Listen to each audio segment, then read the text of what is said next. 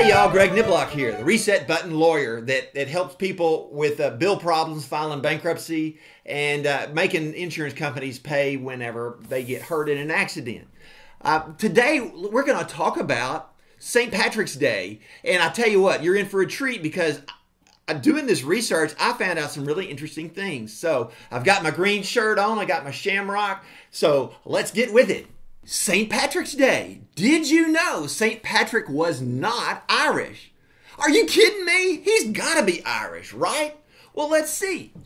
St. Patrick's Day is celebrated on March the 17th, the day the patron saint of Ireland died. His birth name was Maewyn Succat and was born in the 5th century and raised in a village called Barnavimta, Bernia. Many think he was Irish, but he was actually Roman British.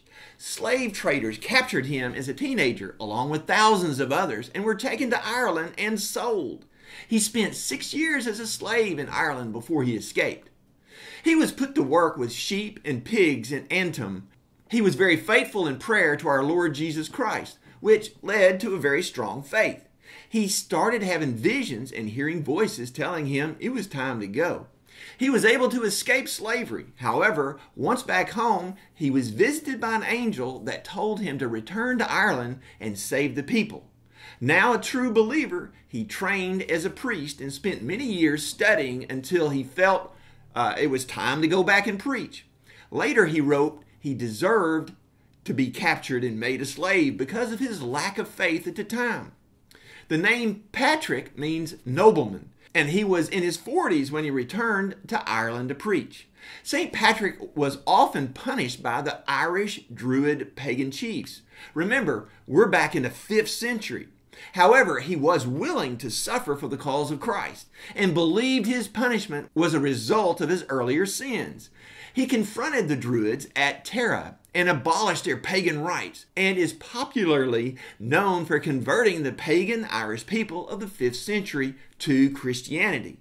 Legend has it that St. Patrick used the 3-leaf clover, the shamrock, to explain the Holy Trinity, the Father, the Son, and the Holy Ghost. Many believe this to be a myth introduced years later in English writings because there's no mention of the plant in any of the stories from St. Patrick's time, and was only referred to later by English writings about the common myth.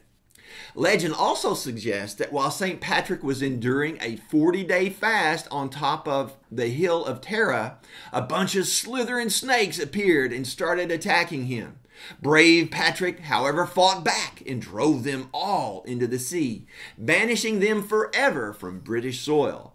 However, evidence suggests also that Ireland may have been too cold for any type of snake to be remotely interested in visiting Ireland in the 5th century. Irish immigration to the United States. Now that's an important thing as it relates to St. Patrick's Day. America has been a mecca for Irish immigrants since the 1600s. They took jobs in mills, mines, laying railroad track, or digging canals, helping build America. And they also helped to defend her as they filled the ranks of her military, from the many Irish regiments in the army and to the legendary Irish Brigade itself. Suddenly, in the mid-1840s, the size and nature of Irish immigration changed drastically. The potato blight had destroyed the staple of Irish diet and produced famine. Hundreds of thousands of Irish peasants were driven from their cottages and forced to immigrate, most often to North America.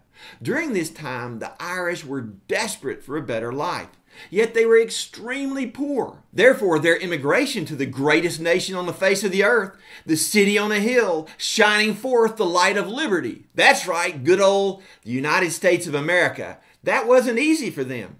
An example of their deep desire to come to America is shown in the measure of the trials and heartache it took to arrive on our shores. It's called the Flotilla of 5,000 Coffin Ships that transported poor and desperate Irish men, women, and children to escape Ireland. They boarded converted cargo ships, some that had been used in the past to transport slaves sold to the Dutch from warring African tribes, and spent every penny they had for passage to America. They were hungry and sick and treated not much better than the freight that were on those ships for their 3,000-mile, 4-week journey across the great ocean. The quarters on these transports were dark, cramped quarters with very little food or clean water. They choked on disgusting air and were showered by excrement, urine, and vomit. Each adult was given just 18 inches, that's 1.5 feet, of bed space, and children given 9 inches. Disease and death clung to the rancid boats like sea barnacles. Nearly 25% of the estimated 85,000 passengers that began the journey never made it to America. Instead, their bodies were wrapped in cloths, weighed down with a rock, and thrown overboard to the bottom of the ocean, never to see the light of liberty they yearned for on this earth. Although the Irish potato blight receded in the 1850s, the effect of the famine continued to spur Irish immigration into the 20th century. Still facing poverty and disease, the Irish set out for America, where they reunited with relatives who had fled at the height of the famine. Many Irish began to immigrate after World War I. However, there was a decline after Congress began to limit the numbers of immigrants accepted into our country. However, the number of Irish immigrants began to increase again after World War II. Most Irish came and settled in urban areas such as Boston, New York, Chicago, and other large cities. And many of these neighborhoods they established retain aspects of Irish culture, especially centered around the Catholic Church. Living conditions were very difficult, but most managed to survive very, very well. Remember, Ireland was a country of extreme poverty. Thus, although their conditions may have been considered difficult by American standards, it was wonderful compared to where they came from. Irish immigrants often entered the workforce at the bottom of the occupational ladder and took on the menial and dangerous jobs that were often avoided by other workers. Many Irish women became servants or domestic workers, while many Irish men labored in coal mines and built railroads and canals. There was at times disdain for the Irish, and employers would post signs saying, "No Irish need apply." Students of history know that unfair discrimination is not new to any one country or society or to any particular people group. Irish culture in America is widespread, though not especially visible as such, except on St. Patrick's Day, when it's said, "Every American is Irish." Words and songs from Ireland have come into common American usage. Common words used in English language with Irish origins include galore, hooligan, phony, slob, and whiskey. St. Patrick's Day is also celebrated with traditional foods like corned beef and cabbage. Corned beef is made from brisket, a relatively inexpensive cut of beef. The meat goes through a long curing process with large grains of rock salt or corns of salt and a brine. It's then slowly cooked, turning a tough cut of beef into one that's super tender and flavorful. Corned beef became synonymous with St. Patrick's Day due to Ireland being a major producer of salted meat, going all the way back to the Middle Ages and lasting through the 19th century. While Ireland produced large amounts of corned beef, it was nearly all for trade because it was considered a luxury and largely much too expensive for the Irish, who relied on dairy and pork, especially salt pork, a relative of bacon. In the 19th century, there was a large influx of Irish immigration. While the newly immigrated Irish were used to eating salt pork back home, its nearest counterpart, bacon, was very expensive for them in the U.S. However, in the U.S., a low-cost meat was corned beef. For the Irish immigrant, what was once a luxury became a food that was now inexpensive and readily available. So it was the new legal immigrants from Ireland that became American citizens that prompted consumption of corned beef that initiated its association with Ireland and the holiday of, you guessed it, St. Patrick's Day. Now, as for pairing cabbage with corned beef, it's simply one of the cheapest vegetables available to the Irish at the time. So it was a side dish that stuck. Now let's talk about the celebration of St. Patrick's Day.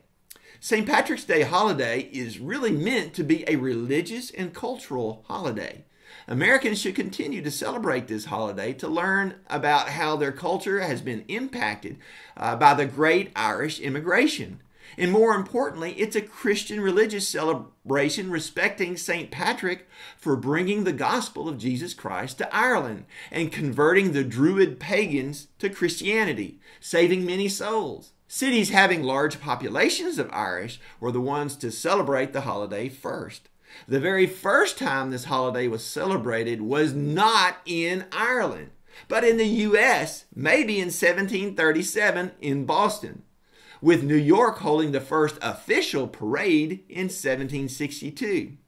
It's even possible that it was celebrated before then because in 2017, a Dr. Michael Francis believes he's discovered the first St. Patrick's Day event was in St. Augustine, Florida in 1600. Well, anyway, then other big cities like New York and Chicago followed the tradition. In 1962, Chicago dyed its river green for the holiday, and it's also the day people like to participate in wearing shamrocks or wearing something green. Even though green was never even used by St. Patrick, it was actually blue that he normally wore. But over time, people adapted to the color green, and it seems like it's going to stick. Maewyn Succoth was a man God used to fulfill his purpose of bringing light to those lost in pagan darkness and superstition, showing them the way to salvation and the endless love of God and Jesus Christ. This is another example of the natural outflowing of Christianity that changes society and culture for the good. Even while we live in this imperfect world, Christianity does good. Now, Christianity has also shaped the reasons for people coming to the New World, i.e. America, and has shaped our culture, the Declaration of Independence, our Constitution, and the very foundations of our wonderful country. Aren't we blessed? God is good. All right, again, Greg Niblock here, Reset Button Lawyer, and I hope y'all enjoyed the St. Patrick's Day video. And just know that I really enjoy doing this, if you can't tell. But if we can ever be of assistance to you in a legal matter, we do bankruptcy, we do personal injury, wrongful death.